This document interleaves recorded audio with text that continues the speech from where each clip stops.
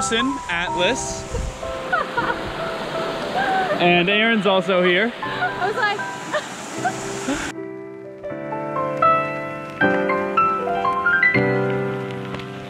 Let's go.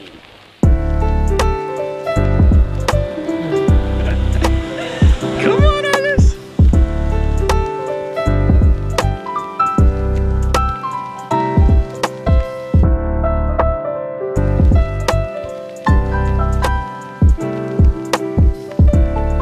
Come on, Alice.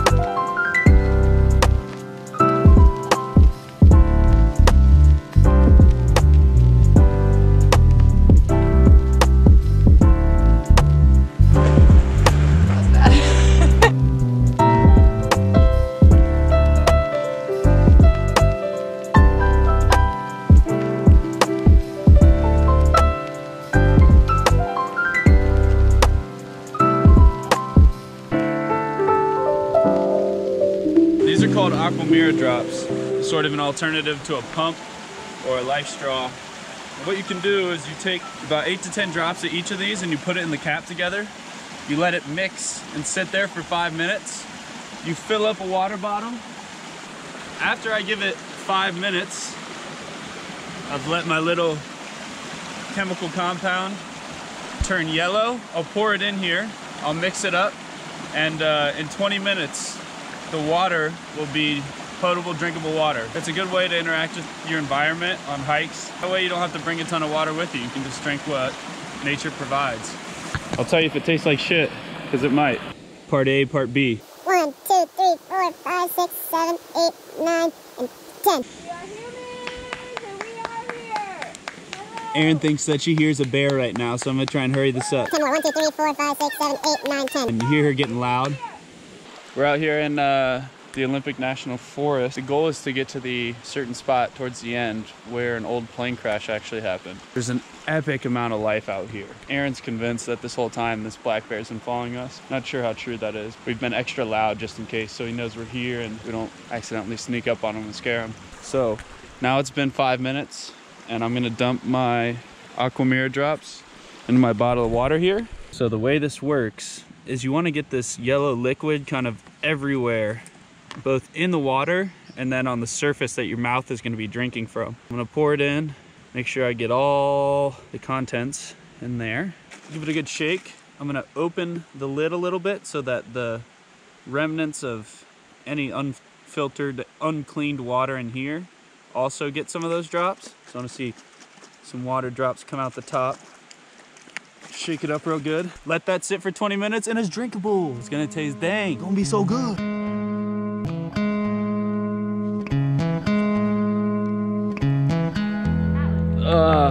We have not yet found the plane. We think we might have passed the spot where we needed to kind of go off the trail. We kept walking for another couple miles, but we found this sick spot up here. It's beautiful. I got a little bed. I'm just marinating, looking at these glaciers. So, even though we haven't found the plane yet, not a whole lot to complain about. Complain? Oh. You're thinking about it too much, dog. My boots are very slippery on that thing. We're at the mine that we passed it on the way here. Erin goes, there's a huge bear cave. And like fucking takes off.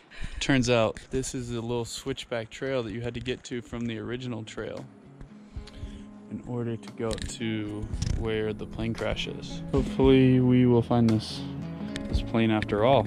I know it's hard when you don't get the time. 7 miles so far, so it's probably gonna be a 12-mile round trip, but that's all right. We got that. Let's dog. Always moving forward, always on the go. I we're really close because there's some plane shrapnel. This stuff just crumbled. Let me be the one to ease your pain. Let me be the one to ease your pain. Baby, take a break. It'll be okay. Whoa. Holy shit.